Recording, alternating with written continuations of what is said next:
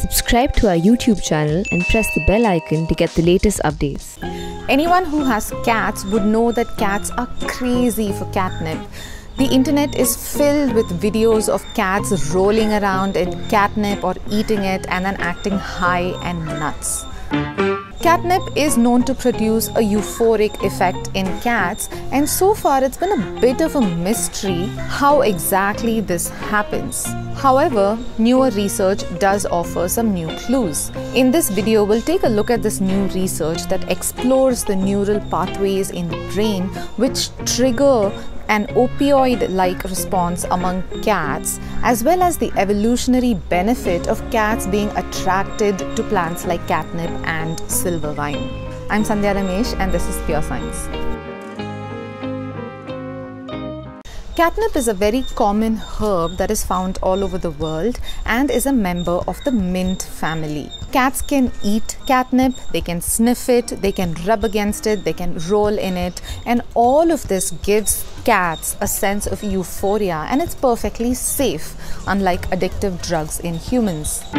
Most cats love catnip. Unfortunately, there are some that don't react exactly in the most adorable way that you want them to. I have 2 cats and they just have average reactions to catnip, and I'm trying to find an alternative. But the plant works for most cats and triggers a sense of joy and high in cats.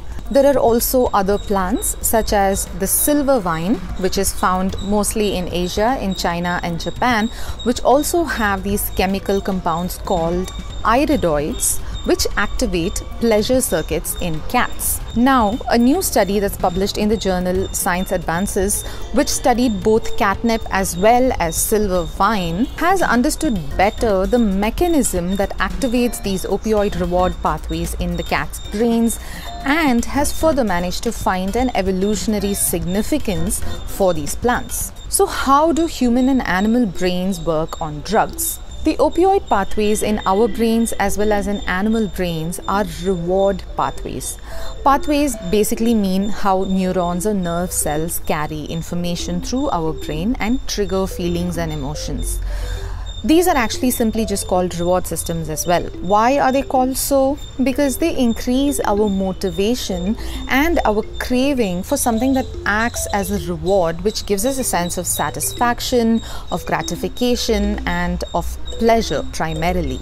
The core component of these rewards is pleasure. So we feel ecstatic, we feel extremely joyful, we feel happy and blissful and euphoric.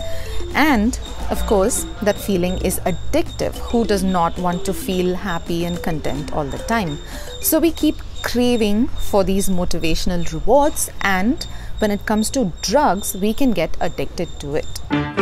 Of course, the same kind of pathways are also triggered by natural healthy processes and other stimuli such as exercise or chocolate or sex. Now, back to cats. What we understand is that catnip activates this very system in cats' brains. For them too, catnip and silver vine act like a drug, but they are not equivalent to opioids or drugs that we talk about in the traditional sense of the word. They are not like heroin or morphine to humans. Cats can in fact eat catnip on a daily basis, and it even has health benefits for them. It is completely safe and it's non-addictive. Cats do not get addicted to catnip. The new study that we're discussing today came out of Japan, and the Japanese researchers studied 2 plants, both catnip as well as silver vine, and their effects on cats. Silver vine, like we mentioned before, is found primarily in China and Japan and is in fact even more potent than catnip. In catnip, the main compound that activates this euphoria is called NEPETALACTOL, whereas in silver vine, it's a very similar compound called NEPETALACTOL.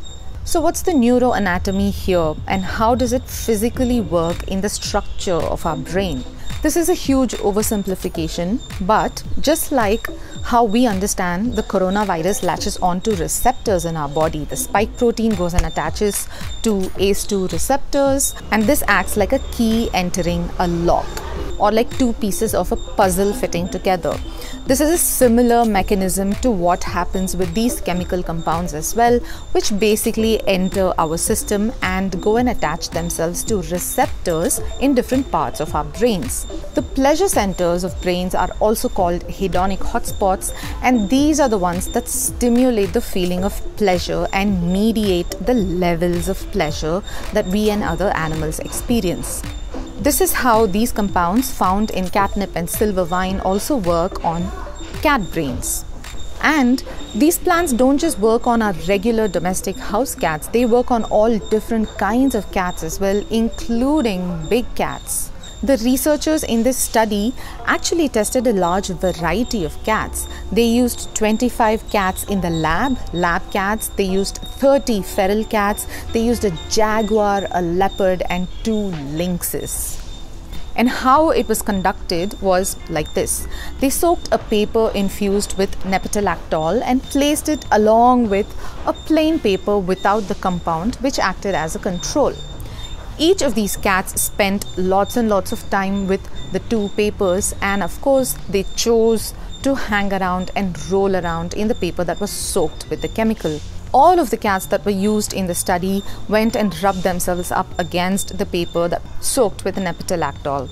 And the authors also discovered what we kind of already knew, was that this worked only for cats. It did not work for other animals. They also tried this on dogs as well as mice, and none of the other animals reacted to these compounds. Just the cats did. But to identify the right kind of compound that triggered this reaction, they first isolated all bioactive compounds from these plants that have the potential to trigger such reactions, and then they tested each of them with the cats, and then they were able to isolate the NEPETALACTOL specifically. Additionally, they also checked blood samples of the cats for endorphins. Endorphins, as we know, are hormones that are released during happiness and pleasure, again, such as after exercise or sex or chocolate or drugs. They found that the cats showed elevated levels of endorphins after rolling around in these chemical compounds as compared to before. Furthermore, when the researchers gave the cats a chemical called naloxone, which is a drug that inhibits the effects of opioids, the cats no longer wanted to go and rub themselves up against the NEPETALACTOL soaked paper. Naloxone is also used in humans to treat opioid overdoses. But one of the most important and crucial findings that came out of this study was that these plants not only make cats high and make them happy and activate these reward pathways, but they actually have an evolutionary benefit of protecting the cats. It turns out that NEPETALACTOL and other such chemicals actually give cats a chemical defense against mosquitoes. Basically, if the cats rub themselves up against the plant, it is equivalent to them rubbing Odomos on themselves. The plants are a mosquito repellent and also likely a repellent for other insects. During the course of the experiment, the researchers discovered that once the cats started to rub on the compound, and by extension the plants, significantly fewer mosquitoes landed on them. A lot of the times we do find with evolution that something we tend to like a lot can also benefit us and benefit the thing that we like. This goes hand in hand symbiotically. This similar logic applies to catnip and silver vine as well. These plants have induced this euphoric effect on cats for about 10 million years now, genetically speaking, according to these researchers. So what benefit could it potentially give that makes cats want to keep rubbing against them? It turns out that they're insect repellents and they repel mosquitoes and maybe likely other kinds of parasites, even maybe bacteria and virus as well. The researchers in fact also tested and verified this by using both paper as well as actual plants and then observing to see how many mosquitoes landed on cats that have rubbed themselves on these plants. And the number was significantly fewer. In fact, they theorized that this could actually be a generic repellent, not just specific to mosquitoes and insects, but also other parasites like we mentioned.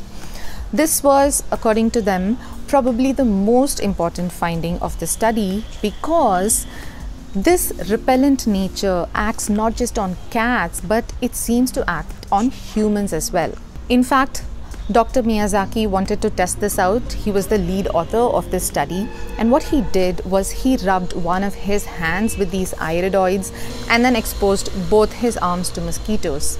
He found that the one that was covered with the chemical attracted far fewer mosquitoes. So these compounds from catnip and silver vine that benefit cats can in fact also benefit other animals and humans. And now his team is working on not just identifying the genes that are responsible for this kind of response in cats, but also extracting these insect repellent compounds from these plants and then finding ways to use them for humans as well as our furry friends to keep all of us safe.